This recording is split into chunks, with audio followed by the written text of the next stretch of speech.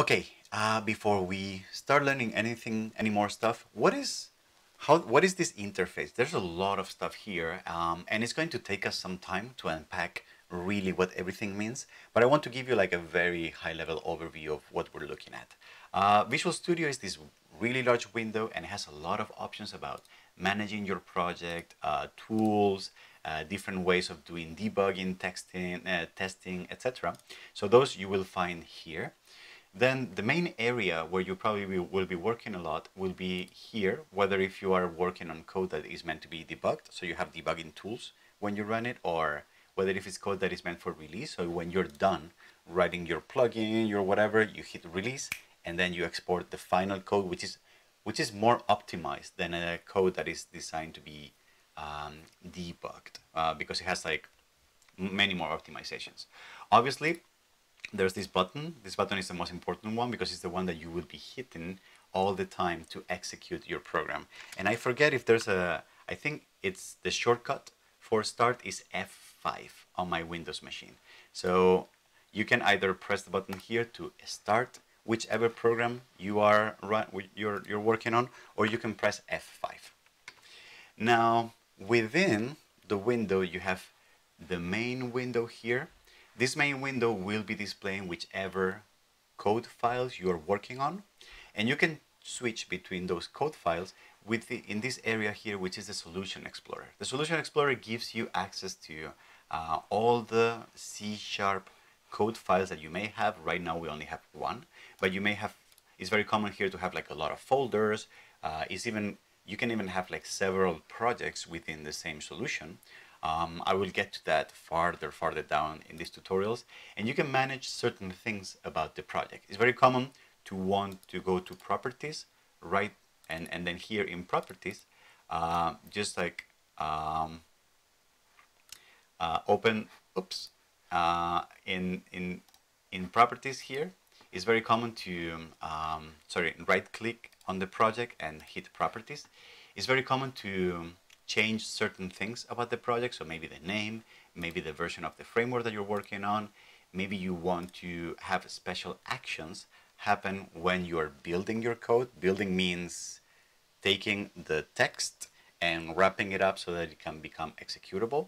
Also for debugging purposes, you may want to, there are a lot of things that you can customize here. So basically for a project, the properties will always be under the name of the project, right click, and properties all the way here.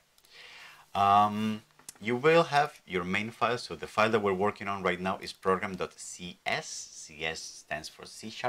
Okay, and because we're running a very simple console application, we only have one file. But again, it's very common to have a lot of folders here with subfiles and to have files reference each other.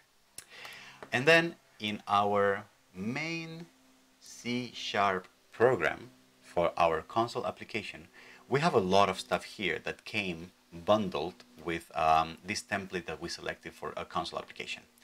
I'm not going to get too much into the details, but I just want to make sure that you understand that first, this part here are the references that we are bringing in to our code so that we can already start working with code that exists as part of the .NET framework. So for example, as you can see, there are lists, there are threading, there is stuff to work with text, which we are not using right now because it's grayed out, but we are using the system library. The system library is the one that, for example, contains the console object. We have access to the console because it's part of what the system library gives us. This will be very useful in the future because if you want to bring a library from someone else, like a geometry kernel or like something that helps you parse JSON files, something like that, you will first bring this file into your project. You will reference that file here, and I will teach you how to do that in the future. And then here you will type using, for example, Machina, which I hear is a very cool library for robot programming and control. I guess I wonder who wrote that, huh? But I will teach you how to use this in the future. Then here we have a couple things. We have something called the namespace. The namespace is basically how to categorize where code is by giving it namespaces or giving it names. And then inside of this, there's this thing called a class called program.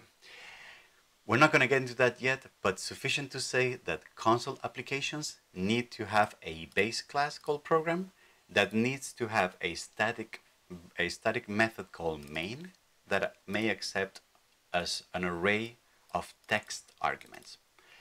We don't need to get into what that means yet. I will explain that over the course of the tutorial.